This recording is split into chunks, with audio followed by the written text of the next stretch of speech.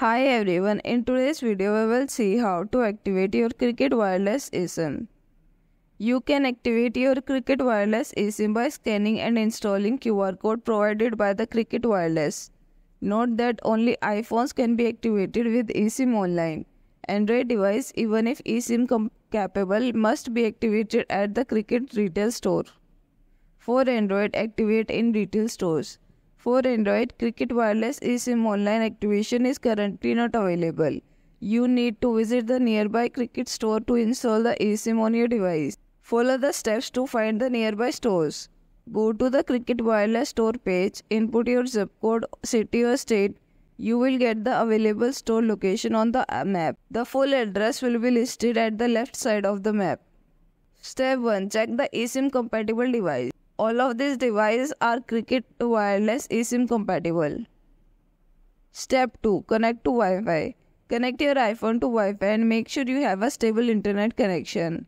Go to Settings, then Wi-Fi and make sure Wi-Fi is turned on.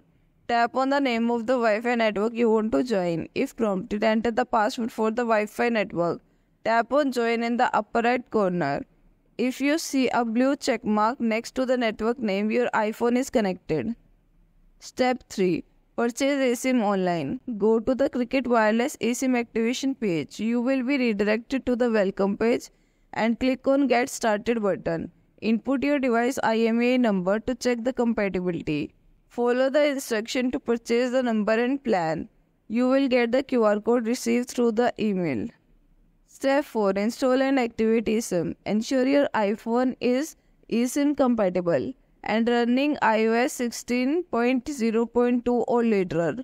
Go to Settings and Cellular, then add eSIM.